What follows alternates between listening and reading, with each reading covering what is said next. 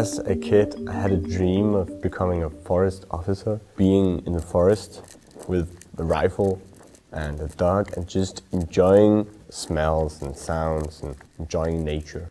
Today, I know that it takes a lot of planning and a lot of management to make sure there will be a forest in the future as well.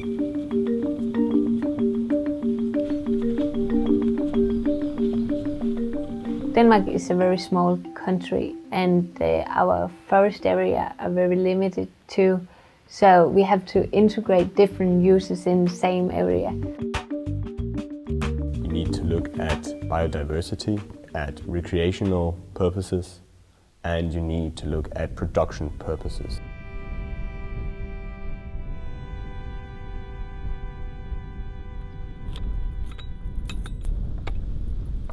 In my job, I also have the contact to the different interest groups. Hi.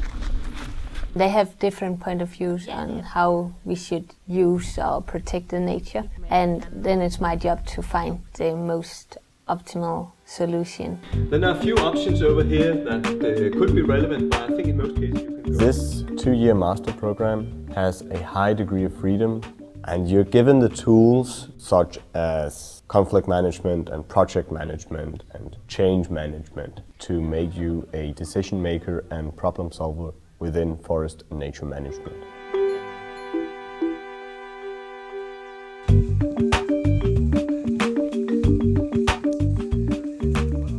So it's not only for biodiversity, animals and so on, but also for human beings. You like to be here, don't you? The education contains both fieldwork and, of course, theoretical readings. Then you also have the opportunity to go study abroad. I was so lucky to go to the US in Idaho to study for half a year. Knowledge on sustainable use of natural resources can be used globally. As a graduate from this program, you would normally look for jobs within the industry, government, or NGOs.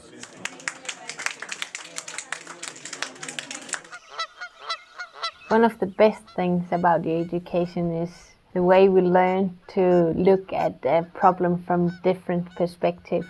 Always have both the social and ecological and economical value in mind when planning something. I've always loved nature, so I'd like a job where I work for a sustainable use of natural resources for future generations.